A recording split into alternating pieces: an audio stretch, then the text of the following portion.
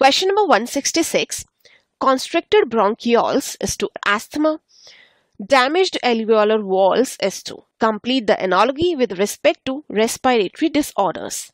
And the options given are silicosis, pleurisy, emphysema, and asbestosis. And the correct answer to this question is option number 3, emphysema. Emphysema is a disorder characterized by destruction of walls of alveoli, producing abnormally large spaces that remain filled with air even after exhalation. So, this damaged alveolar walls is to emphysema. Option number 1, silicosis, and option number 4, asbestosis cannot be a correct answer because these are occupational respiratory disorders.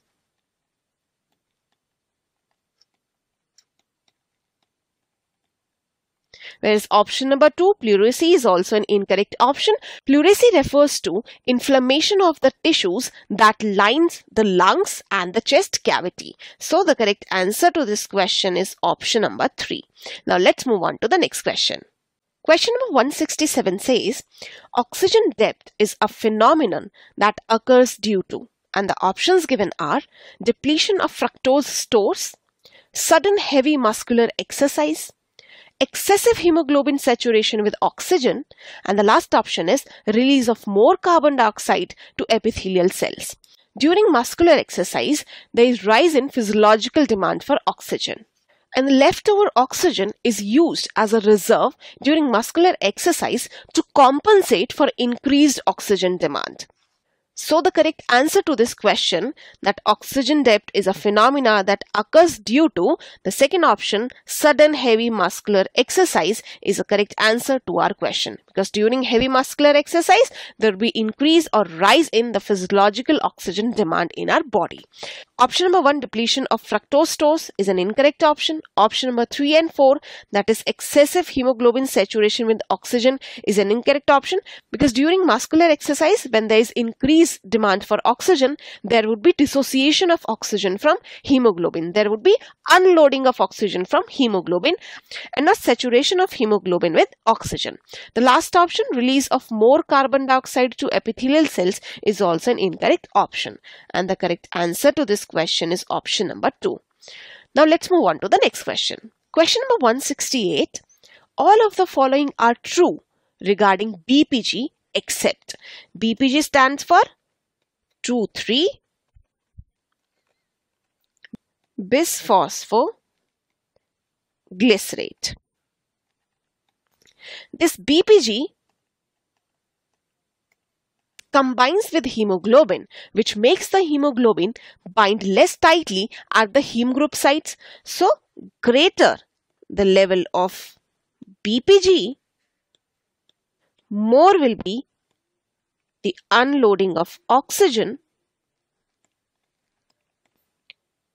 from hemoglobin. Now let's read the options. The very first option given is BPG combines with hemoglobin, affecting its affinity for oxygen.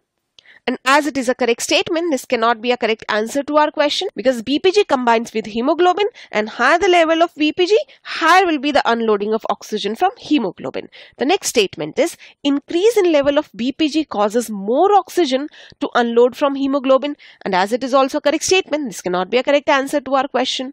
Third statement says fetal hemoglobin binds with BPG less strongly than adult hemoglobin, and it is also a correct statement, so cannot be a correct answer to our question. And because fetal hemoglobin binds with BPG less strongly, so it has higher affinity for oxygen. So fetal hemoglobin binds to oxygen with higher affinity in comparison to adult hemoglobin. The last statement is increased in level of BPG increases oxyhemoglobin formation, and as it is an incorrect statement, this is a correct answer to our question, because increase in BPG level leads to unloading of oxygen from hemoglobin and not formation of oxyhemoglobin. So the correct answer is option number 4. Now let's move on to the next question. Question number 169. A temporary blood vessel which shunts blood from the pulmonary trunk into the aorta during fetal life is, and the options given are ligamentum arteriosum, foramen ovale, ductus arteriosus, and the last option is fossa ovalis. And the correct answer to this question is option number 3. Ductus arteriosus is a temporary blood vessel which shunts blood from pulmonary trunk into the aorta during fetal life. As you can see here, this is ductus arteriosus, which is open in fetal heart, and this ductus arteriosus gets closed in newborn heart. It closes after birth in newborn heart, leaving a remnant known as ligamentum arteriosum. So option number 1 is an incorrect option because it is a remnant of ductus arteriosus in a newborn heart. The next option is foramen ovale and fossa ovalis, and these are incorrect option. In fetus, foramen ovale allows flow of oxygenated blood from right to left atrium, whereas in newborn heart, this foramen ovale is closed and its remnant is known as fossa ovalis.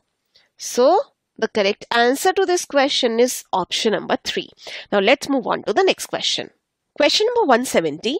Nearly 1/3 filling of the ventricles occurs during atrial contraction that lasts for, and the options given are 0.5 second, 0.1 second, 0.4 second and 0.7 second. Now in a complete cardiac cycle, this is atrial systole, and during atrial systole there is 1/3 filling of ventricles that occurs during this stage, and it lasts for about 0.1 second, and this is followed by ventricular systole for about 0.3 second, and then followed by joint diastole of about 0.4 second.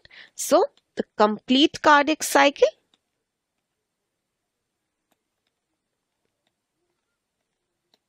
is of 0.8 seconds duration, and the correct answer to this question is option number 2, 0.1 second. The very first option, 0.5 second, is an incorrect option, and option number 3, 0.4 second, is also incorrect because joint diastole lasts for about 0.4 second, and the last option is 0.7 second, and this is also an incorrect option because atrial diastole lasts for about 0.7 second. So the correct answer to this question is option number 2. Now let's move on to the next question.